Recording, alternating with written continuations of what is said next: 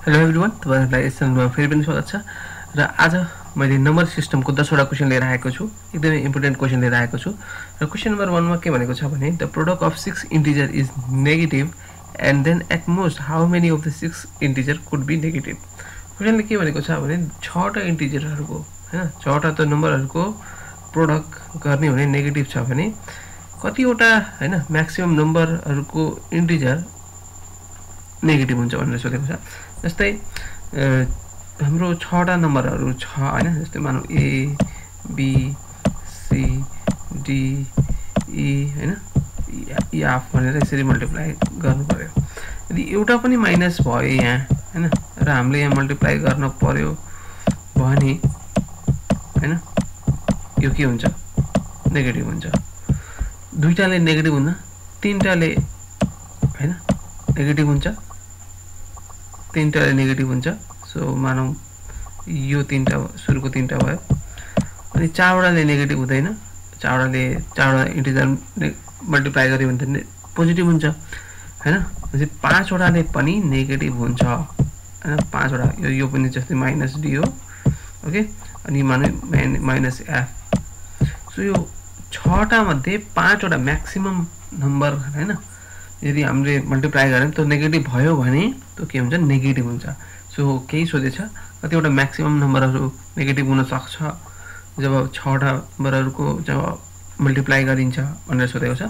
So maximum number हाम्रो 5 वटा र मिनिमम चाहिँ एउटा भयो। सो यसमा म्याक्सिमम सोधेको छ। सो त्यही भएर यसको आन्सर के भयो भन्दाखेरि सी भयो व्हिच इज 5। नेक्स्ट क्वेशनमा जाउँ। नेक्स्ट क्वेशनमा सोधेको छ if n is divided by n the reminder is 5 हैन। What is the remainder if 3n is divided by 9?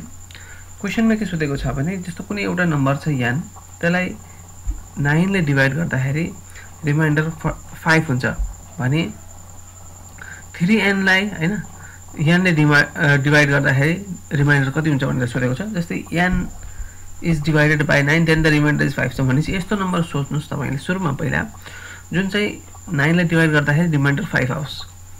अब त्यो नम्बर जुन पनि हुन सक्छ, जस्तो अब 9 हुन्छ 9 9 + 5 भनेपछि 14 पनि हुन सक्छ, 9 टु 18 + 5 23 हुन पनि सक्छ हैन। सो जुन लिए पनि हुन्छ, मैले चाहिँ 14 लिए किनभने 14 लाई हैन 14 लाई यदि 9 ले डिवाइड गरे भने मैले हैन यसमा के हुन्छ त भन्दाखेरि 9 हुन्छ 9 हुन्छ, रिमाइन्डर कति आयो 5। सो अब त्यो नम्बर के भयो, त्यो n भनेको के भयो, n भनेको के भयो, n भनेको 14 भयो ओके। n लाई 14 लाई डिवाइड गर्दाखेरि रिमाइन्डर आउँछ 5। सो 3n भनेको कति भयो त भन्दाखेरि 3n भनेको 3 * 14 हैन, 3 * 14 भनेको तपाईको हुन्छ 42। सो 42 लाई अब हामीले 9 ले भाग गर्दाखेरि रिमाइन्डर कति आउँछ त्यो हेरौँ अब ओके।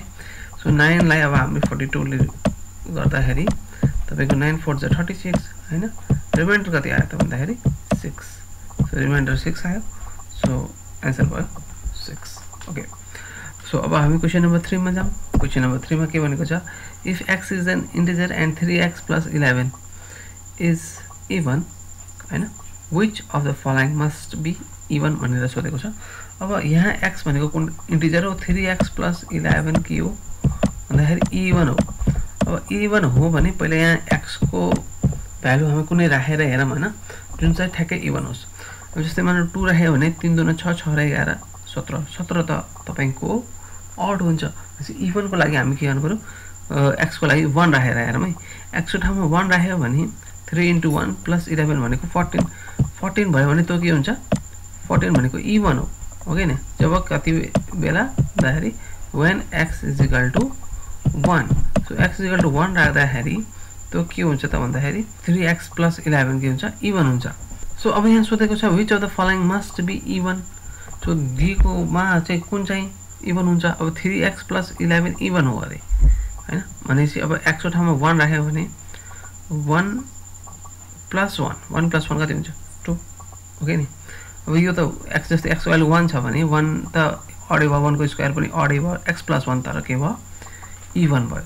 त्यही भएर हैन x को ठाउँमा 1 राख्दाखेरि सो 1 + 1 कति हुन्छ 1 + 1 भनेको तपाईको 2 हुन्छ। 2 भनेको के हुन्छ भन्दाखेरि इभन हुन्छ। त्यही भएर आन्सर आयो हाम्रो 3 को सी x + 1। अब हामी क्वेशन नम्बर 4 तिर जाउँ। क्वेशन नम्बर 4 मा भनेको छ what is the arithmetic mean of x and y if 3 power x into 3 को power y is equal to 100।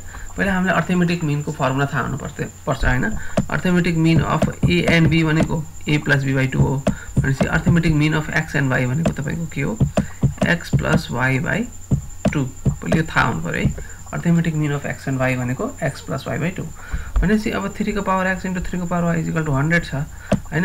It means 3 को पावर x + y कति भयो त भन्दाखेरि 3 को पावर 100 भयो हैन। So it means x + y कति भयो त भन्दाखेरि x + y भनेको तपाईको भयो 100। सो x + y को ठाउँमा यहाँ 100 राख्नुस् त के हुन्छ x + y को ठाउँमा 100 राख्नुस् 100/2 हुन्छ हैन। सो 100/2 भनेको कति आउँछ 50। सो यहाँ 50 कहाँ रहेको छ त भन्दाखेरि ए अप्सनमा रहेको छ।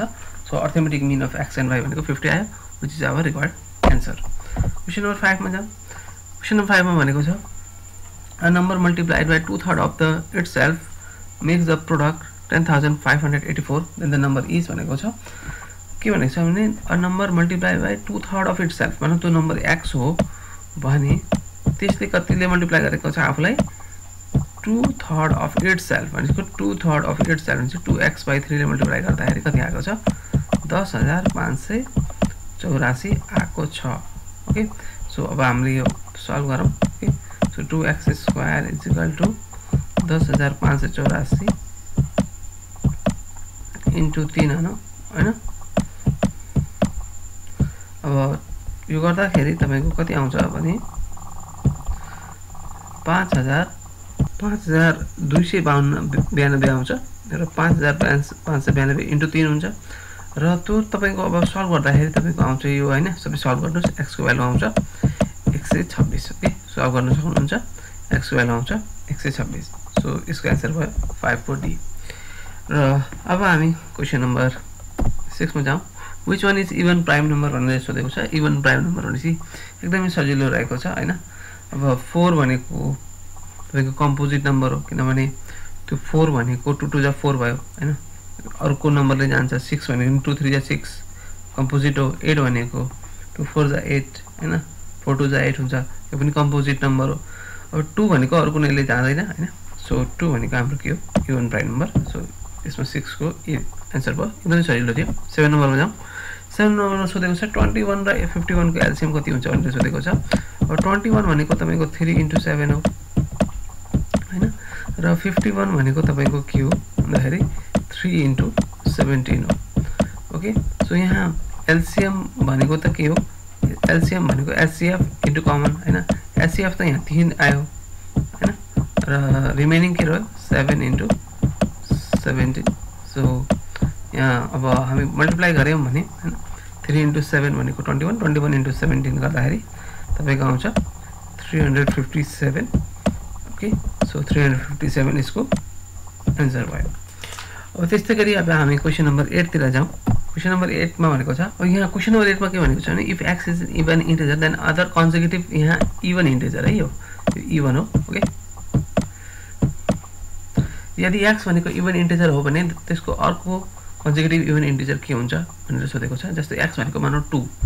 ओके अब 2 मा कति जोड्दाखेरि हैन फेरि अर्को इवन नम्बर आउँछ त भन्दाखेरि obviously 2 मा 2 जोड्दाखेरि हाम्रो इवन नम्बर आउने गर्छ। 2 मा 2 जोड्दाखेरि 4 4 भनेको इवन नम्बर। त्यस्तै गरी x भनेको एउटा इवन हो भने x + 2 हैन गर्दाखेरि अर्को इवन नम्बर आउँछ। त्यही भएर यसको आन्सर भयो x + 2।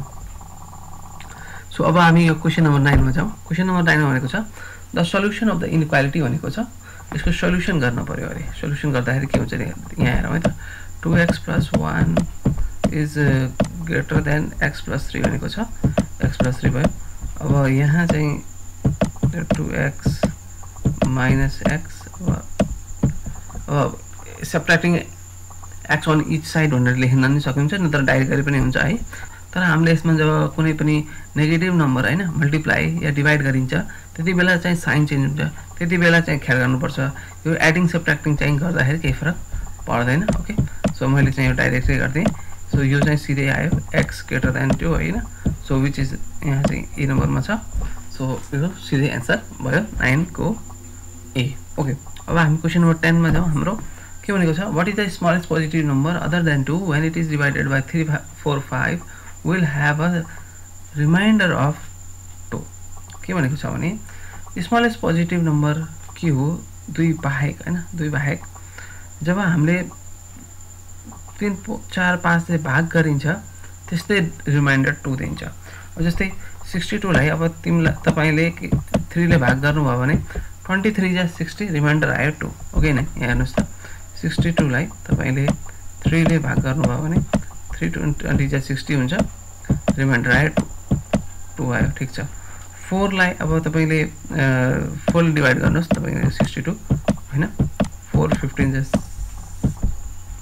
60 रिमाइन्डर आयो 2 ओके अनि 5 ले डिवाइड गर्नुस् हैन 62 लाई भन्दाखेरि 5 12 60 हुन्छ रिमाइन्डर आयो 2 भनेपछि अब तपाईको 3 ले अब त कुरै गर्न पर्यो हैन यो 42 लाई त 42 हैन अब तपाईको हेर्न सक्नुहुन्छ 3 * 14 भनेको 42 हुन्छ भनेपछि त यहाँ त रिमाइन्डर नै दिदैन 3 ले डिवाइड गर्दाखेरि हेर्नै परेन ओके अब जस्तै अब 22 रहेछ 22 लाई अब 3 ले डिवाइड गर्दाखेरि रिमाइन्डर 1 दिन्छ हैन अब त्यसपछि अब 182 लाई यदि हामीले 3 4 5 ले डिवाइड गर्ने भने रिमाइन्डर 2 नै दिन्छ तर स्मलेस्ट नम्बर भनेको छ हैन स्मलेस्ट नम्बर भनेको छ 62 मा पनि रिमाइन्डर सबैले डिवाइड हुन पर्यो र सिपटेलले डिवाइड यसमा के छ भने सबैले डिवाइड गर्दाखेरि रिमाइन्डर 2 दिनु पर्यो अब 42 र 21 त कुरा गर्नै परेन